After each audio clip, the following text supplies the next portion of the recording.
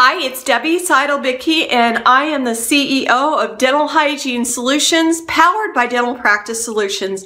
And I'm here once again. I want to talk to you about this very important new insurance code. It's D4346, the new Gingivitis Code. It is imperative that you begin billing for the patients who have moderate to severe gingivitis. Maybe they have some pseudopockets, but not definite bone loss. That's radiographic bone loss.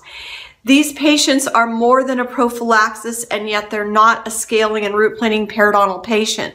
And it's important that you start to use this code D4346 because insurance companies are beginning to reimburse for this treatment, the specific service that we can now do.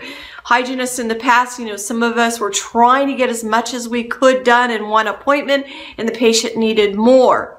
Some hygienists didn't want the patient to have to come back because they didn't want to charge them more. And I'm here to tell you that we have this new code that can support us. This code is not to be used in conjunction with D0180, which is your comprehensive perio evaluation code. That code goes on the first date of the scaling and root planing.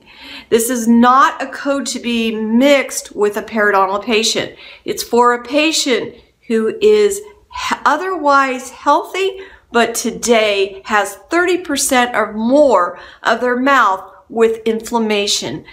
30% of the mouth has moderate to severe gingivitis. It's not to be confused with mixing up today when they have the gingivitis code or next time they come in a few weeks or a month or 3 months or 6 months with the 4355. 4355 is used in conjunction with scaling and root planing. It's used prior to scaling root planing, and the gingivitis code is not mixed up with this. Check back in my blogs. It's dentalpracticesolutions.com/blog. I've done a lot of writing on this code, and on February 21st, I will have a webinar with Dr. Roy Shelburne. If you will go to our website, and you'll see we have some free resources.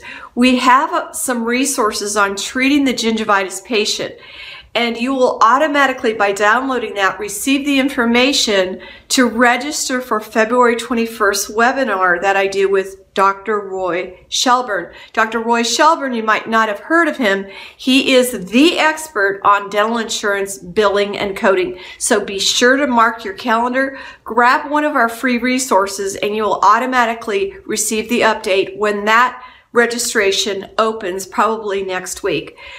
I will talk to you next week on our video, and have a great weekend. Talk to you soon. Bye for now.